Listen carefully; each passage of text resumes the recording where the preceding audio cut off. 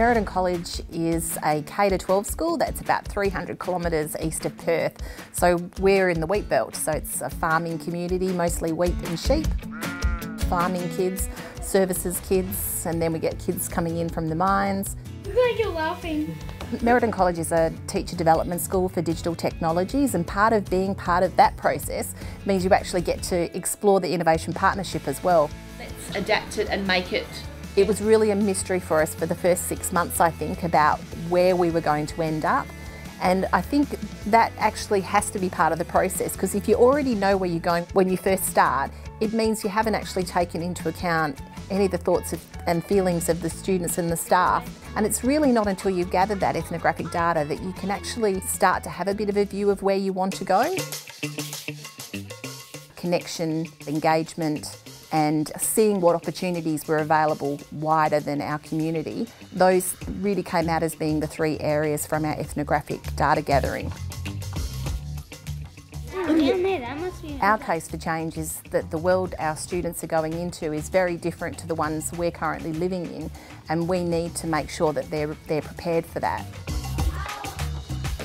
I think our aha moment really was when we were talking about, okay, how can we move our kids beyond the classroom? And we were thinking about things that we'd already done, you know, Skyping other schools. But then when people started to kind of mention the virtual realities, and we were kind of thinking, oh, that sounds interesting. How do we do that? And then, you know, we had this little team that kind of went off and did some research on it and had a bit of a play with it and came back. And we were like, oh my goodness, this could actually be really fantastic for our kids. You can move the marker closer. It actually didn't take anything out of what would be normal teaching. It enriched what we were doing by adding another element. So this is an angelfish. Once you have your case for change, that's what you're actually using to sell your program. So when we went to our staff, we had to say, this is why we want to introduce virtual realities into your classroom. It's not just because it's a gimmick, it's because it's actually going to move kids beyond Merredin, show them what's available to them, but at the same time we're going to hit those engagement things that we're all concerned about. What did you think you would hear?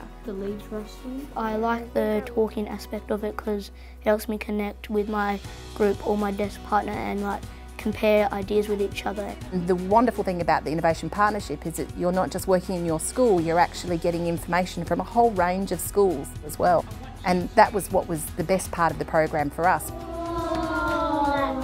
Students are saying, you know, we want to travel to here, we want to see these things. Isn't this an interesting career that I've never kind of thought about? So we're going to stop through our expedition. It's a wonderful process. I have to say it's probably one of the best processes we've gone through, because it gives you an idea about design thinking, and you're not just creating that case for change, you're also creating stories along the way, and you're doing these case studies on individual kids.